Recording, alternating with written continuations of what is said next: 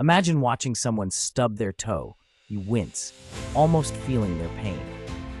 This instant, visceral reaction is powered by a remarkable set of brain cells called mirror neurons.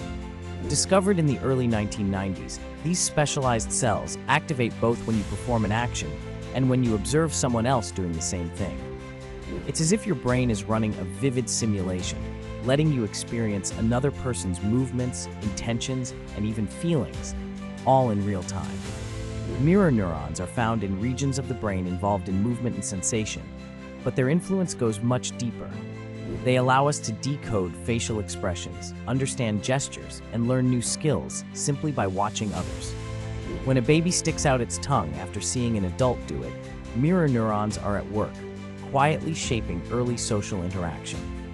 These cells form the hidden circuitry that enables us to mimic, learn, and, most importantly, connect. Through this silent, internal mirroring, we build bridges of understanding, fostering the rich tapestry of human connection and empathy that defines our shared experience.